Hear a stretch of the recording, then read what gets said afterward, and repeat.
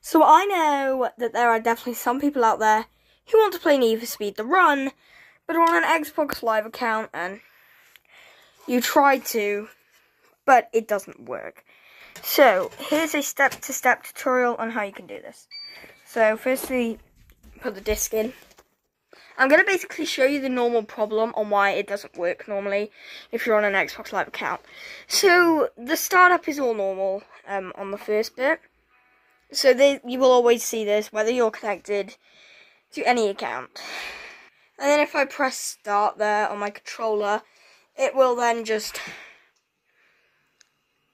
load for a minute, and basically it'll take you onto an infinite loading screen. It will do nothing but load. So if you just select this, as you can see here, Need for Speed The Run is loading the save data, obviously, because I've tried this before.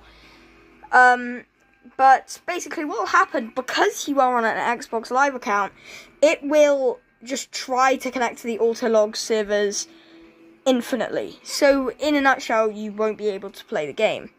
But here is a little tutorial on how to do it. So if you go back to your Xbox home, and then head over to the profiles and down to sign in or out, press A and sign out with your current account.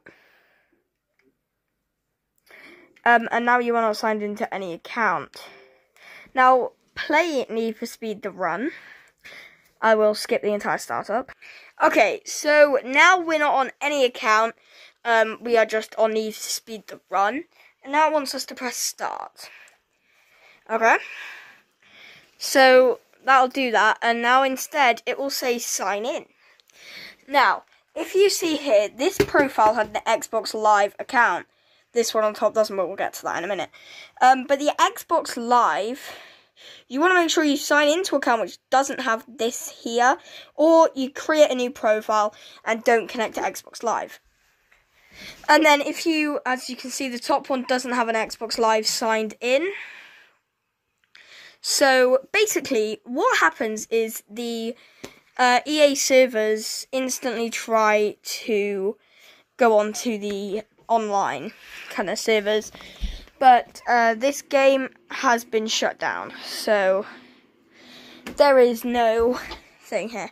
Now when you should come on, it should say offline for that, and then you just press the hard drive.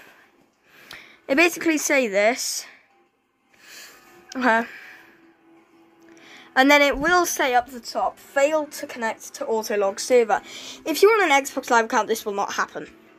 And then it says here, you must be signed into Xbox Live and the EA servers in order to access the online features of this game.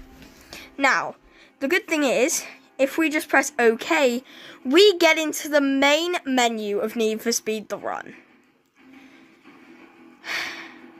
Unfortunately, if your account is already on Xbox Live and you want to grab some achievements for this game, unfortunately you can't.